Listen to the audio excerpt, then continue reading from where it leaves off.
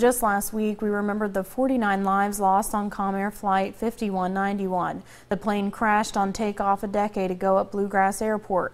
One of the victims, Mike Finley, owned and operated Finley's Fun Center in London. The center has served as a staple of the community for nearly 70 years, and yesterday marked a special anniversary for the attraction.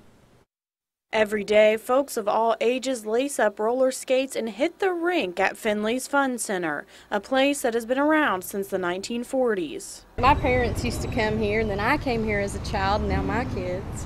To celebrate the anniversary of the center, organizers held a car show and offered free admission.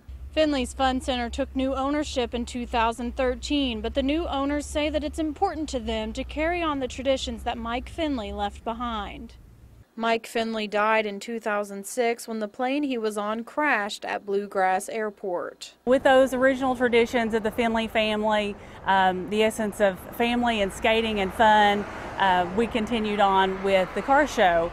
Mike Finley's son, David Finley, says his dad loved cars and giving the community a place to have fun.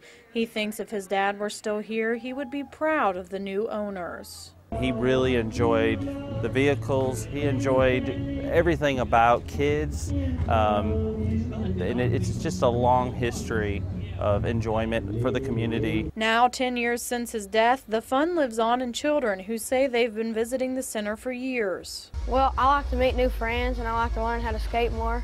It's so much fun with everybody together here, and it just makes friendships, and it's so much fun here. This is the second year that the new owners have hosted a car show. They hope to continue the tradition for years to come. This is just an opportunity for our community to come out and enjoy each other's company and just really socialize and continue that essence of fun that we really love. An essence of fun made possible by one family's dream and nearly 7 decades of community support.